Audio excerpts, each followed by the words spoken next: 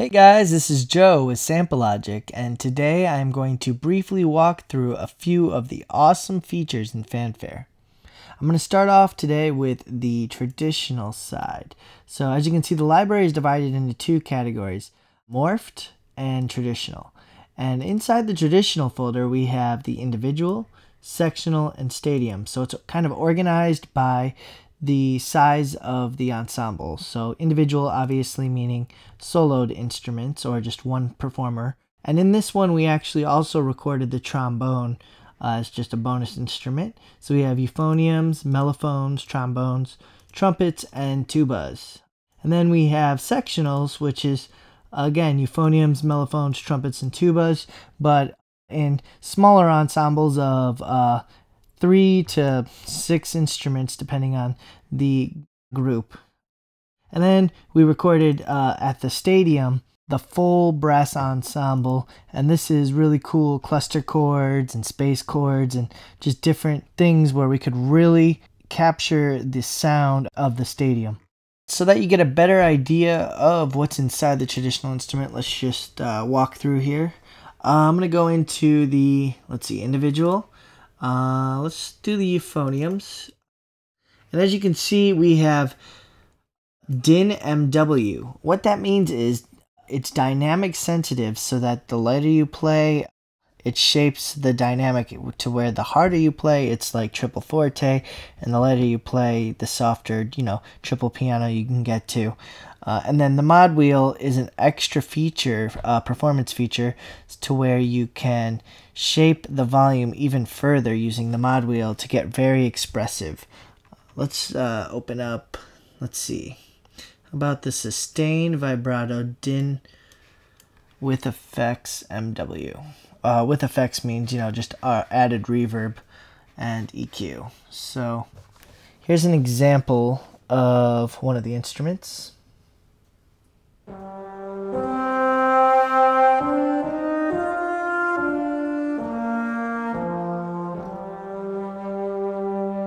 And as you can see, the mod wheel and the velocity has a lot to play in the phrasing and the dynamics of the instrument. We also give you, again, the close, the mid, and the far microphones here, so you can solo just the close or just the mid and really have a lot of control at your fingertips to dial in the instrument exactly the way you want it so that it can fit in your mix. For an extra feature, if you go to the master pan here, you can actually change the mode from individual to ensemble, so that it's a very slight difference, but when you have a lot of instruments stacked, if you keep them all in ensemble mode, then they all are in the position of where they would be standing on the field, whereas individual mode puts everything center stage. So that's just another cool little feature we have there. Alright, so now I wanted to load up another example here. This is an actual traditional multi called Full Ensemble Sustain and TPT Lead, or Trumpet Lead. What that means is that it is the full ensemble, but as you climb the scale in this multi, it slowly thins out to just the trumpet. We had this guy in the studio, and he was hitting notes that I didn't even knew existed on the trumpet, and it's really cool because we have captured that in this library, and it's got a great screaming trumpet. Let me just go ahead and demonstrate that.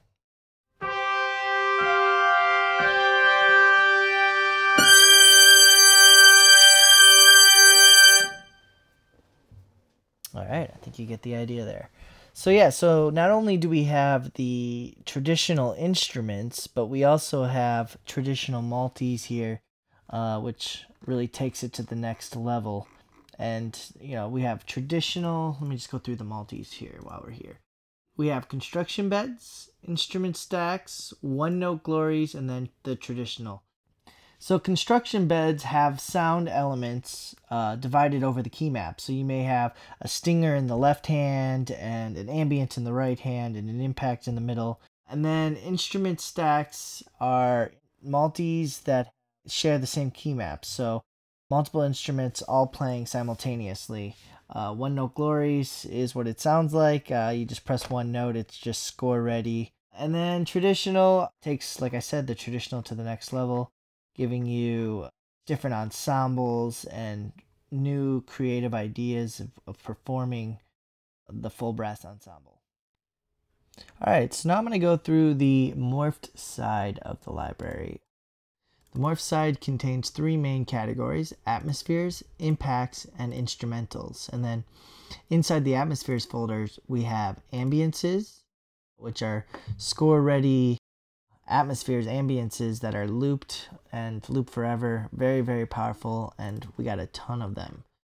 So definitely check that out. And stingers are sonic instances and score-ready instances that play out and do not loop.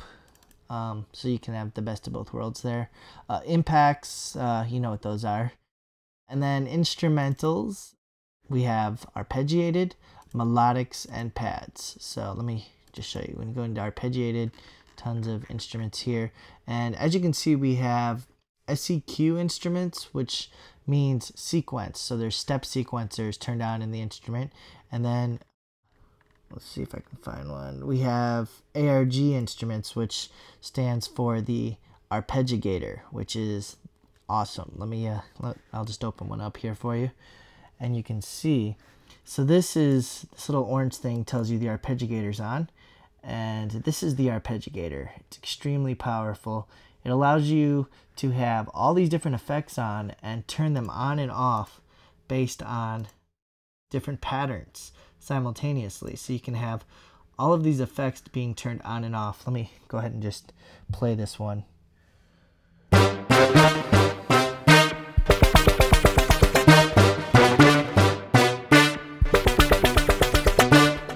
So you get an idea here of, you know, how powerful this can be, you know, not even from the patches that we give you, but to be able to take any one of these patches and turn them into an infinite a number of sounds. And you can see here it shows the effects that are being turned on. So if you're on any screen, you can see which effects are being arpeggiated.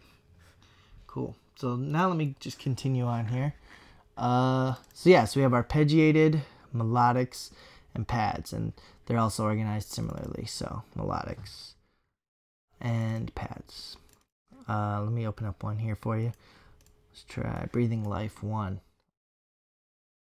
So this is a pad. Let me go ahead and play it.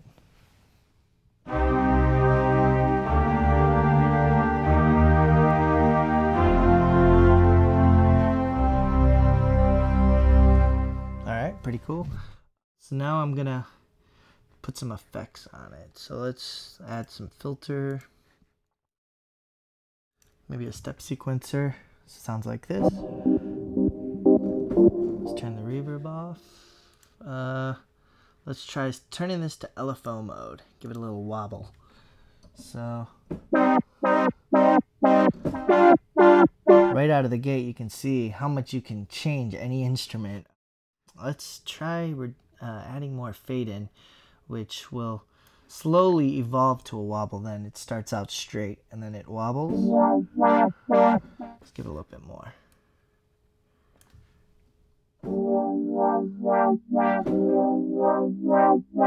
Pretty cool. Let's make it crunchy. So I'm gonna turn the sample rate down, kind of give it a robot sound.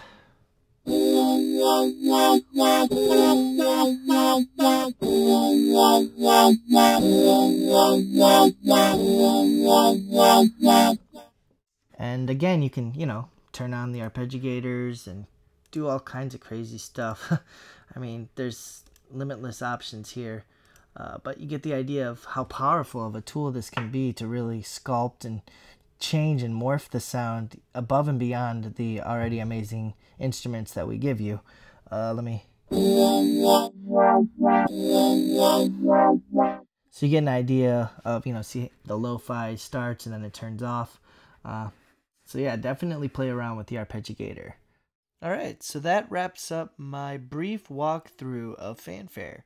I'm only really scratching the surface here, so if you're looking for more information, definitely check out the FANFARE product page. We got a lot of new videos and demo tracks on there.